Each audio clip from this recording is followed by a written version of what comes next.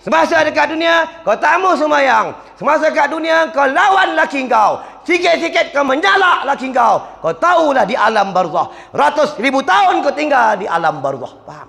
Kalau buka dalam kitab Muhimmah, orang perempuan ni ada dua golongan. Berbadan manusia, berkepala binatang. Muka surat 6. Kalau aku bohong, kau beli kitab Muhimmah, kau buka daripada Maulana Syekh Abdul Rauf Al-Mansuri daripada Rasulullah sallallahu alaihi wasallam. Apa kata Rasulullah semasa aku Isra' Mi'raj? Orang perempuan ada dua golongan di padang mahsyar. Pertama, berbadan manusia berkepala babi.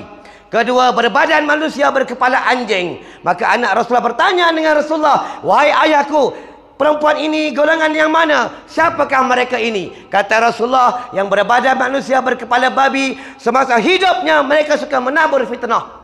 Ingat tu. Salah satu termasuk bab perihal mengumpat.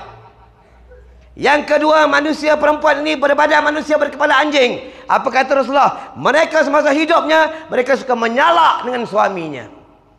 "Abang, balik cepat. Abang, bawang tak ada. Berat tak ada. Abang." Siap. Nanti besok kat sana. Apa? Ini dalam kitab, tuan-tuan. Ingat tu? Kan aku dah baca tadi, farji'na na'mal salihah inna muqinun. Ya Allah, balikkanlah kami ke dalam dunia, kami dah yakin ya Allah, tetapi tak boleh balik. Ingat.